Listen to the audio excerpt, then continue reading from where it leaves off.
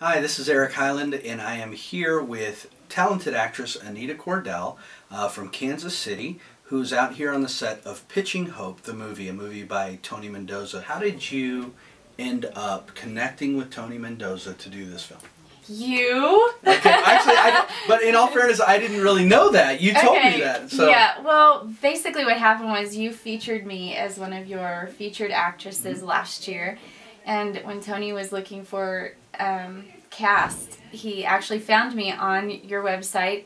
Great. And shot me an email, and it was kind of history from there. So, Anita, tell me about the script. Obviously, at some point in time, Tony sent you off the script. You took a look at it. What were your thoughts on it? How did you feel about the script? Why did you decide as an actress to involve yourself in this project? First initial reading of it was, I just knew right then that I was supposed to accept the position of it. You know, it felt like there was God in it, and there was more to this script than meets the eye. Mm-hmm. There was more to it.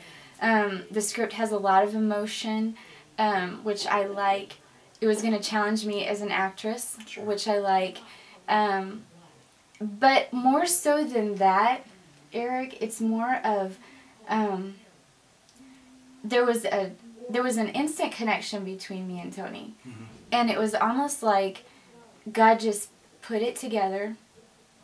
And it's hard to explain when it's a supernatural thing. Does that make sense? Sure. It just means that the script connected, and it was just, I knew I was supposed to do it. And what has it been like here working with Tony on the set of Pitching Hope? Tony is amazing. I really, really like his spirit.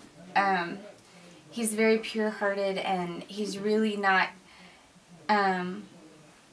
claiming that he knows everything, but he's gleaning stuff even from the actors and actresses here. He's very organized. He's very, very in tune with the Spirit of God. He's constantly praying and thinking, you know, what can he do better? What, you know, how to do a shot. It's just a really, really neat experience. I really like Tony, and I hope all of you guys get to work with him someday soon. Your character. Mm-hmm. Talk to me about how your character is like Anita Cordell. She's a bit sassy, and I can be a bit sassy. How she's like, she's in a blended family, and I'm in a blended family, so I could connect with that. Her husband is a bit on the harsher side, and Nathan, I love you, but hi, Nathan. He has a gruffness about him that I can relate to. Any scenes that are coming up in the script that you're really looking forward to doing? Yeah, well, there's a scene today, actually, where me and Samantha kind of have a come to Jesus meeting. Yeah, and this was after we had a funeral scene, mm-hmm, and so it was after the funeral scene.